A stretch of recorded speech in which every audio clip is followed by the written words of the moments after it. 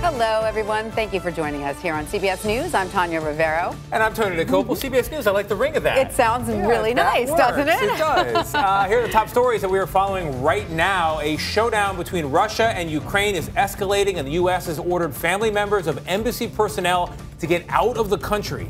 Opening statements have begun in the federal civil rights trial of the 3 officers involved in George Floyd's death.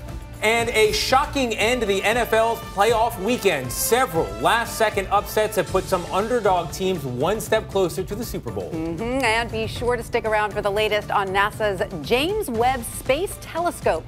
The $10 billion piece of equipment will soon be gliding into its parking spot in deep space. I'm a geek for all of it. And the icon, the living legend, Miss Dionne Warwick, is joining us in studio to talk about her new song and where you can see her next live performance. Cannot wait for that. I'm looking forward to it as well. But we're going to begin here. The U.S. State Department is ordering the families of Ukraine embassy staff members to leave the country immediately. It is also urging any citizens visiting Ukraine to get out of the country as soon as possible on commercial flights. Officials say the decision was made out of an abundance of caution due to Russia's military presence near its Ukraine border. President Biden is reportedly discussing whether to send U.S. troops to Eastern Europe. It comes as a second shipment of weapons arrived in Ukraine from the U.S.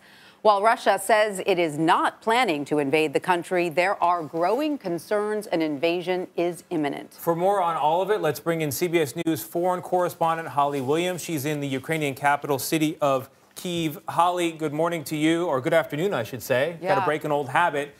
So Russia has troops on 3 sides of the border there in Ukraine. How are people feeling inside the country where you are?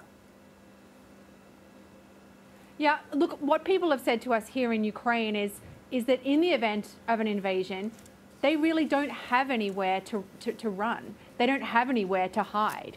Remember, this is not a wealthy country, so many people simply can't leave their livelihoods and their homes behind. And on top of that, we don't know what form a potential Russian attack would take. And remember, as you said, the Russians have denied that they're planning an invasion. But if there is an attack and there are 100,000 or so Russian troops sitting on the border, would it take the form of a conventional invasion with tanks and artillery rolling across the border?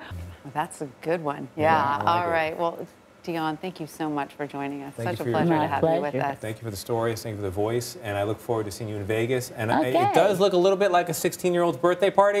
Yeah. But give it a chance. Those can be fun, too. 16-year-old birthday parties are great, right? Some of them. Some of them. Good point. All right. Well, thank you again. And coming up in the next hour here on CBS News, fears of a Russian invasion. The State Department is warning Americans to leave Ukraine. We will speak with our Holly Williams in Kyiv about if and when Russia could decide to cross the border. Opening statements begin in the federal civil rights trial against the 3 former officers connected to George Floyd's murder.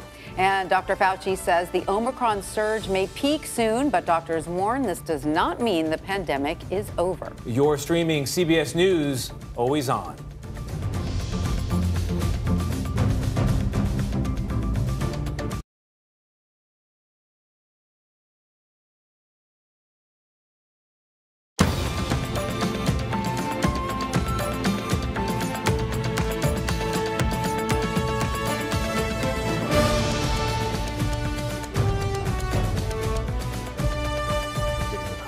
Hello, everyone. Thank you so much for joining us here on CBS News. I'm Tanya Rivero. And I'm Tony Dokoupil. Here's a look at the top stories we're following right now. A showdown between Russia and Ukraine is escalating, and the U.S. has ordered family members of embassy personnel to get out of the country.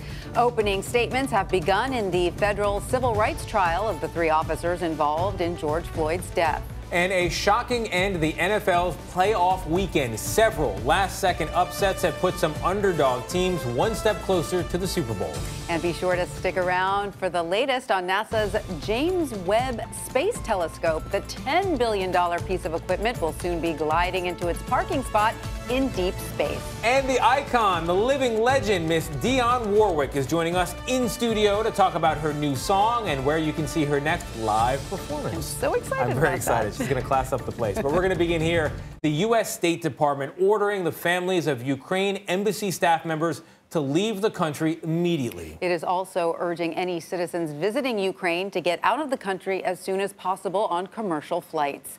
Officials say the decision was made out of an abundance of caution due to Russia's military presence near its Ukraine border.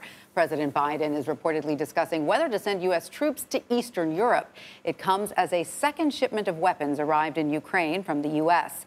While Russia says it is not planning to invade the country, there are growing concerns an invasion is imminent. More on all of it, let's bring in CBS News foreign correspondent Holly Williams. She's in the Ukrainian capital city of Kyiv. Holly, good morning to you, or good afternoon, I should say. Yeah. Got to break an old habit. So Russia has troops on 3 sides of the border there in Ukraine. How are people feeling inside the country where you are? Yeah, look, what people have said to us here in Ukraine is that in the event of an invasion... Good point. Coming up, it's red and blue. The U.S. is telling Americans who do not need to be in Ukraine to leave. We'll speak with a former ambassador about the diplomacy efforts behind the scenes to stave off a full military conflict with Russia. And President Biden is facing pressure on the economy and his social agenda. We break down the main issues he's looking to tackle in year 2 of his presidency.